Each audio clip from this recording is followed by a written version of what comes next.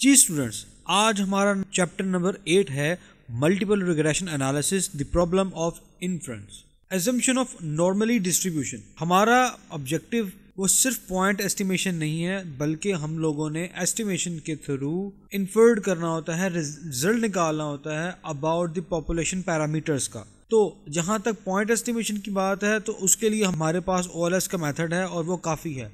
मगर जब हम लोगों ने हाइपोथेसिस टेस्टिंग की बात करनी हो और रिजल्ट निकालना हो, इन्फर्ड करना हो, तो हमारे लिए ज़रूरी है कि हम ये देखें कि जो हमारी डिस्टर्बेंस है सैंपल्स की, वो कौन सी प्रोबेबिलिटी डिस्ट्रीब्यूशन को फॉलो कर रही है। तो जब म्यू आपका फॉलो करता है नॉर्मल डिस्ट्रीब्यूशन को, तो उसमें दो अजम्पशंस होती है कि उसका मीन जो है वो 0 हो और उसका वेरिएंस जो है वो कांस्टेंट हो। तो हम नॉर्मली डिस्ट्रीब्यूशन की अजम्पशंस को इस मल्टीपल रिग्रेशन मॉडल में भी यूज करेंगे। और नॉर्मेलिटी एजम्पशंस के अंदर हम लोगों ने ये फाइंड आउट किया था पिछले चैप्टर में भी कि OLS एस्टिमेटर्स जो हैं वो उनके जो पार्शियल रिग्रेशन कोएफिशिएंट्स हैं वो बेस्ट लीनियर अनबाइस्ड एस्टिमेटर्स होते हैं। और पार्शियल रिग्रेशन कोएफिशिएंट्स जो है हम लोगों ने पिछले चैप्टर में पढ़ा था, जो कि सिर्फ मल्टीपल रिग्रेशन मॉडल में ही यूज की जाती है टर्म। एस्टिमेटर्स इसमें beta 2, beta 3, beta 1 are themselves normally distributed with mean equal to true beta 2, beta 3 and beta 1 and the variances। यही normality assumptions जो है वो ये भी कहती है कि जो आपके estimators होते हैं उनकी mean value true population के parameters और उसके variances के equals हो। तो ये भी चीज normally distribution की assumption में आती है। Hypothesis testing in multiple regression, हमने इस चैप्टर में ओवरऑल क्या कौन सी चीज़ों को टेस्ट करना है। हम लोगों ने पिछले चैप्टर में पढ़ा था कि मल्टीपल रिग्रेशन मॉडल एक्चुअली में होता क्या है। रियल वर्ल्ड एग्जांपल के अंदर जब एक से ज़्यादा वेरिएबल्स जो हैं वो आपके डिपेंडेंट वेरिएबल को इन्फ्लुएंस कर रहे हों, इम्पैक्ट कर रहे हों, तो उस केस में मल्टीपल रिग्रेशन मॉडल के मेथड को यूज किया जाता है। इसमें सबसे पहले क्या करते हैं, देखते हैं कि testing hypothesis about an individual partial regression coefficient. हम आगे पढ़ेंगे कि इंडिविजुअली इसकी हाइपोथेसिस टेस्टिंग क्या होती है। फिर हम पढ़ेंगे कि ओवरऑल सिग्निफिकेंस क्या है मल्टीपल रिग्रेशन मॉडल की एस्टिमेशन की, जिसके अंदर हम पार्शियल स्लोप कोएफिशिएंट्स भी फाइंड आउट करेंगे और उनको हाइपोथेसिस के थ्रू देखेंगे क्या वो इक्वल्स टू 0 हैं कि नहीं। इसके अलावा हम टेस्ट करेंगे कि दो या दो से ज्यादा जो कोएफिशिएंट्स हैं वो आपस में एक दूसरे के साथ इक्वल्स हैं कि नहीं है। फिर हम पढ़ेंगे टेस्टिंग दी partial regression coefficients satisfy certain restrictions. जो रिस्ट्रिक्शंस होंगी वो हम आगे पढ़ेंगे, जिसमें कॉप डगलस फंक्शन के इन्फ्लुएंस को देखेंगे कि मल्टीपल रिग्रेशन में क्या होते हैं। इसके अलावा हम इनकी स्टेबिलिटी टेस्ट करेंगे, stability of the estimated regression model. और फाइनली हम देखेंगे testing the functional form of regression models. Hypothesis testing about individual regression coefficients. If we invoke the assumption that, देखिए हम लोगों ने पहले अज्यूम कर लिया है कि आपकी जो डिस्टर्बेंस है वो नॉर्मली डिस्ट्रीब्यूशन रखती होगी, जिसके अंदर मीन 0 और आपका वेरिएंस जो है वो कांस्टेंट होगा। पहले भी पढ़ चुके हैं, जब हम लोग इंडिविजुअली एनालाइज करते हैं रिग्रेशन को तो फिर क्या करते हैं, हम लोग टी टेस्ट यूज करते हैं, और जब मल्टीपल यूज करेंगे तो हम लोग एफ टेस्ट यूज करेंगे। तो हम मल्टीपल रिग्रेशन के अंदर पहले हम लोग इंडिविजुअली देख रहे हैं कि क्या इम्पैक्ट पड़ता है, तो इसलिए हम लोग टी टेस्ट यूज करेंगे। टी टेस्ट हम लोगों ने पढ़ा है पीछे, इसका फॉर्मूला क्या है, और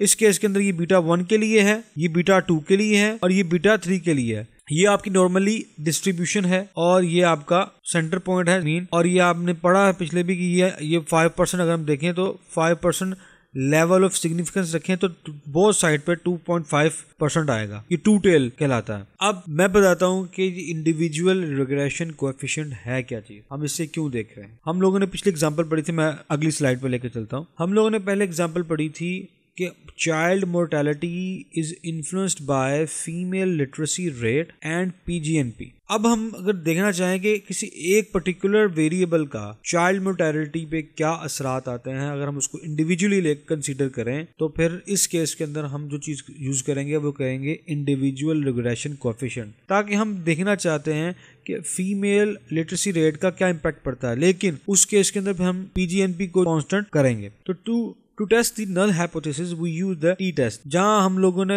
एक इंडिविजुअल यूज किया तो हम लोगों ने टी टेस्ट यूज किया। अब ये हम लोगों ने पहले पढ़ चुके हैं कि कब टी टेस्ट लगाने के बाद जो उसकी वैल्यू आती है, अगर कहां पर वो हो तो हम उसमें नल हाइपोथेसिस को एक्सेप्ट करते हैं। पिछले में ये देख लेते हैं, अगर आपकी T value with in this area आएगी तो क्या होगा, आपका नल हाइपोथेसिस एक्सेप्टेड हो जाएगा, और अगर तो क्रिटिकल रीजन के अंदर आएगा तो रिजेक्ट हो जाएगा। अब हम लोगों ने पीछे एग्जांपल पढ़ी थी, चाइल्ड मोर्टेलिटी रेट जो है वो इन्फ्लुएंस होता है फीमेल लिटरेसी रेट और पीजीएनपी के ऊपर। अब हम चूंकि हम यहाँ पे इंडिविजुअल रिग्रेशन कोएफिशिएंट को एनालाइज कर रहे हैं, हम लोग ये अज्यूम करते हैं कि फीमेल चाइल्ड लिटरेसी रेट जो है वो 0 है, इसका कोई इम्पैक्ट नहीं है, इसको कांस्टेंट कर देते हैं, इसको 0 कर देते हैं। और अब देखते हैं कि हमारा पीजीएनपी का इन्फ्लुएंस क्या आता है। चूंकि हम इंडिविजुअल को देख रहे हैं, एक वेरिएबल को देख रहे हैं, तो हम लोगों ने लगाया टी टेस्ट।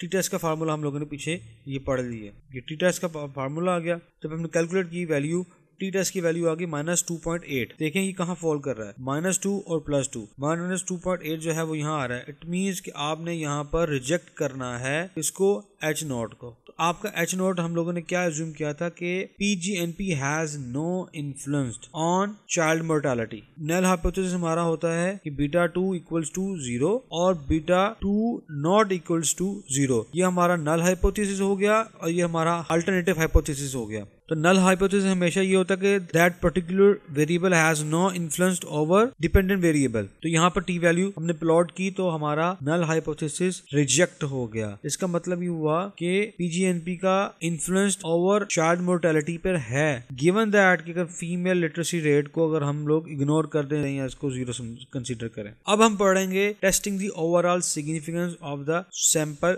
रिग्रेशन। पहले हम लोगों ने इंडिविजुअल देखा, अब हम लोग देखेंगे ओवरऑल। अच्छा, ये सारी स्लाइड्स जो है मैं इसको रीड आउट नहीं कर रहा, अगर किसी को ये स्लाइड्स चाहिए हो तो वो मुझसे ले सकता है, उसके कुछ चार्जेस होंगे। और अभी फिलहाल जो मैं लेक्चर दे रहा हूँ, कोशिश करें स्टूडेंट्स के मेरे इस लेक्चर को गौर से सुने, क्योंकि बहुत सी बातें जो यहाँ पे नहीं लिखी वो मैं कह रहा हूँ। और इसके अलावा अगर किसी को हेल्प आउट चाहिए होगी तो मुझे ईमेल कर सकता है और मैं उसको 1-to-1 सेशन में इन डिटेल्स में समझा दूंगा। हम लोगों ने यहाँ पे अब देखना है overall significance of the sample regression. इस केस के अंदर जैसे हम लोगों ने पहले नल हाइपोथेसिस पढ़ा था, β2 = 0। अब इस केस में क्योंकि हम लोग मल्टीपल रिग्रेशन देख रहे हैं जिसके अंदर 2 इंडिपेंडेंट वेरिएबल्स हैं, इस केस के अंदर हमारा β2 और β3 हम लोग ये अज्यूम कर रहे हैं ये = 0 है। इस नल हाइपोथेसिस को जब टेस्ट करेंगे तो ये कहलाएगा overall significance of the observed और एस्टिमेटेड रिग्रेशन लाइन। इसके हाइपोथेसिस को हम लोग टेस्ट करेंगे। अब हम यहाँ पर देख रहे हैं कि null hypothesis is a joint hypothesis that β2 and β3 are jointly और साइमल्टेनियसली इक्वल टू 0। हम लोगों ने अब क्या देख रहे हैं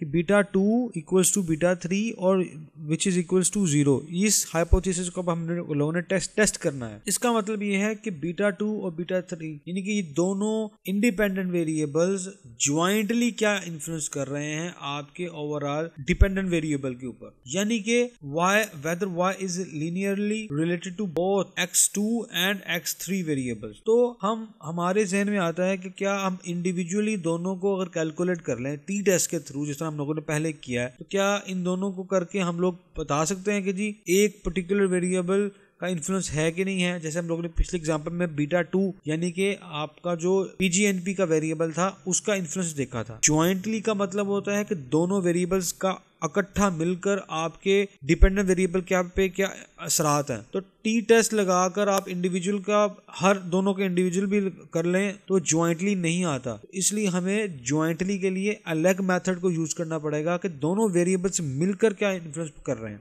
अच्छा, अब यहाँ हम देखते हैं कि in testing the individual significance of N observed partial regression coefficient, जिसे कि हम लोग पिछले केस में हमने पढ़ा था, इसमें टी वैल्यू भी हमने निकाली है, जिसके अंदर हमने पीजीएनपी के इफेक्ट को जो है वो देखा था कि वो चाइल्ड मोर्टेलिटी पे क्या इसका इन्फ्लुएंस आता है। लेकिन इस केस में हम लोगों ने फीमेल लिटरेसी रेट को उसके वेरिएबल को इग्नोर किया था। तो इसमें यह है कि जब हम लोग ये चीज एज्यूम करते हैं, जब इंडिविजुअल सिग्निफिकेंस को फाइंड आउट करते हैं, तो क्या होता है वो रिग्रेशन ये कंसीडर करता है कि आपका सैंपल जो है वो मुख्तलिफ है। इसी तरीके से जब आप β2 को टेस्ट करते हैं तो उसमें हम लोग ये एज्यूम करते हैं कि आपका सैंपल मुख्तलिफ है। बट जब हम लोग ज्वाइंट हाइपोथेसिस टेस्ट करते हैं तो वो सेम सैंपल डाटा होता है। Don't forget to subscribe and leave a comment below about this lecture. For more help and understanding, try my paid services.